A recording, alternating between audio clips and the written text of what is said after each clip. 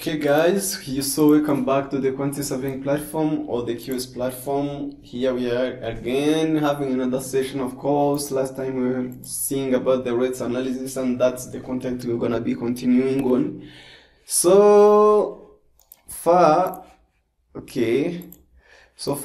as you can see, I'm having my bills of quantity file in Excel. So today we're gonna be covering the third element or the third item of civil engineering works. Okay, so I'll be coming here to the bills of quantity sheet. As you can see, I'm having this very thing. This is the one I chose today to be working on. So it is the stones masonry. Here we'll be having the foundations, we'll be having the retaining walls, and so ever what that is made within the stones.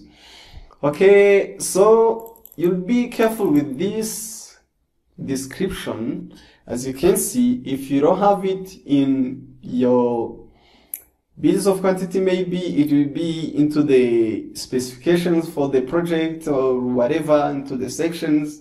Okay, you just make sure that the one that is specified under the drawings, the one you are using for your calculations. Okay, so I'm having this as an example. We are having the natural hard approved quarry stone masonry walling works with a crushing strength of 7.5 Newton per millimeter squares.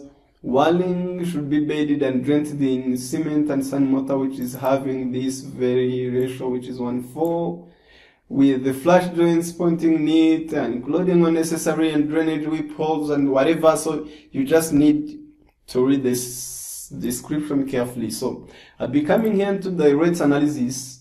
As you can see, I'm having the third element, so it's the stones masonry, and then I'll be having this very ratio, and then I'm gonna be coming into our calculations just like usual.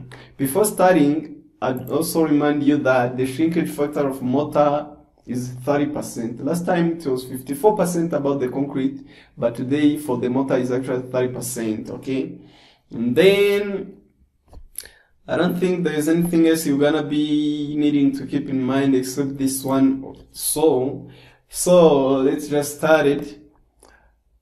Actually, we're gonna be calculating for 1 cubic meter of stones just like usual. So we're not gonna be having like this separately with mortar, because here we assume that within just 1 cubic meter of stones we calculate for 1 cubic meter, of course, because those kind of stones are actually big and they have lots of voids to be filled within, like cement mortar. So we just calculate for one, and then here I'm assuming that the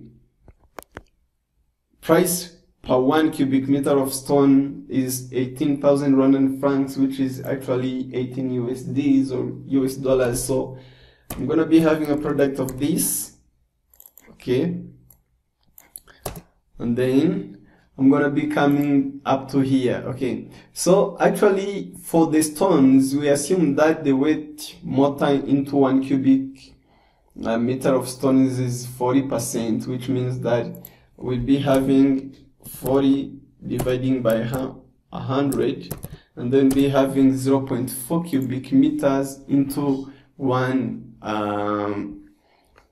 cubic meter of constructed stonework. Okay, so I won't be putting any price right here because we don't measure this, we don't calculate this as a single material. So we're gonna be highlighting it into cement, bags, sands, and water. Okay, so I'll be coming here right here, and I'll be just doing the exact same thing. I'm having the ratio of 1 and 4, so I'm gonna be having 1 for cement. I'm to divide it with the total sum up of this ratio, which is 5.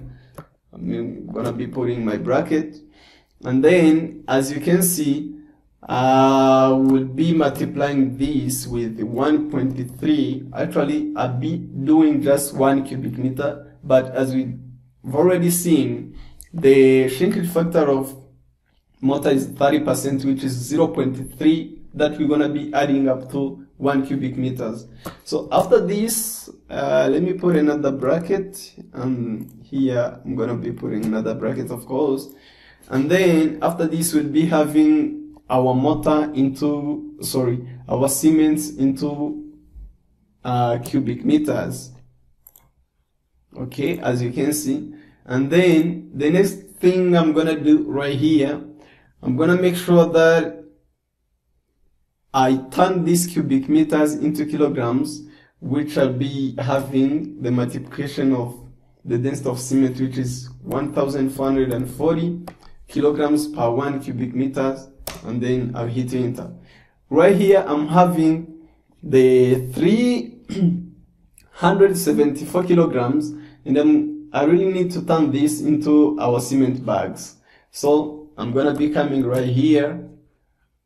Okay, just like usual, I'm gonna be dividing it with 50 kilograms, and then I'll be having 7 cement bags. But remember, we are calculating for here, we are having the calculation of 1 cubic meters, and then we have seen that in our calculation that we have 0.4 cubic meters of wet mortar. So I'm gonna be having this whole thing. Okay, as you can see, I'm gonna be having the product of one cement bag price, and then I'm gonna be multiplying it with the total number of cement bags, and then I'm gonna be multiplying it with 0.4 cubic meters, and then I'm gonna be coming to have 35. So in simple ways, without doing this, we can even take this whole thing and multiply it with 0.4, because these are the cement bags, 7.488. So I can even be having this whole thing, okay, and then multiply it with 0.4 and then hit enter. Okay, and then if I make my multiplication here, just like usual, we'll be having 35,000 Rwandan francs 942, which is 35 and more of US dollars. So I'm done with the cement bags. And about the cubic meter of sand, it's like the same formula. We'll be having 4, which is this one, 4 sands, and then I'll be dividing it with 5, just like usual. I'll be putting in my brackets, okay, and then I'll be multiplying it with 1 cubic meter plus the shrinkage factor of 30%, which is 1.3 cubic meters, and then I'll be having this into cubic meters already. As you can see, I'm having that we'll be needing 1 cubic meter of sand, and then I'm not gonna be having this into kilograms because we already buy the sand into cubic meters. So I'm gonna just be noticing that we are not having 1 cubic meter, but we are having 0.4 cubic meter of mortar. So I'm gonna multiply it with this, and then I'm gonna be hitting enter. Sorry. Okay. So here I just need to remove some brackets and then multiply it with 0.4. Okay, and then I have 0.4 cubic meter of sand, and then I'm gonna be doing just the same multiplication. So after that, I'm gonna be coming to the water into liters, and then as we've already seen, it's 0.4 to 0.5 of cement quantity. So here for the mortar, let's just use 0.4. So we're gonna be having these cement bags, so we multiply it with 50 to get our kilograms, and then we're gonna be multiplying it with 0.4, and we're gonna be having our 54 liters, and then we're gonna just do this. And then after that, we'll be having the miscellaneous materials, which I assume that may take up to 5,000 maybe, which is 5 USDs. And then Here just put 1, and then I'll be doing just the multiplication. Good. So after this, we come to the transport fees. So I just come here. First of all, let me make the total sum of our materials. Okay. As you can see, I'm having 70,000 Rwandan francs of materials, which is 70 approximately USDs. So I'm gonna be having our 5% of this times 5%. Here also I'm gonna be having the labor, which is 30%. I'm gonna be having the wastages, which is also 5% of this. And then I'm gonna be having the profit and overhead. So I'll be having, just like we did here, I'll be having the total sum of these, and then right here we'll just multiply it with 15%, and here I'll be having 14,000 Rwandan francs, and then I'll be having the total sum up of this, which is the materials plus these other things. And after that, we'll be having our cubic meter having 113,000 Rwandan francs.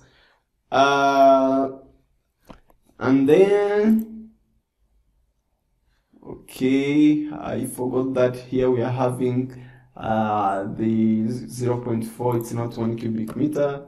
So I'll be multiplying it with 0.4. Okay, done.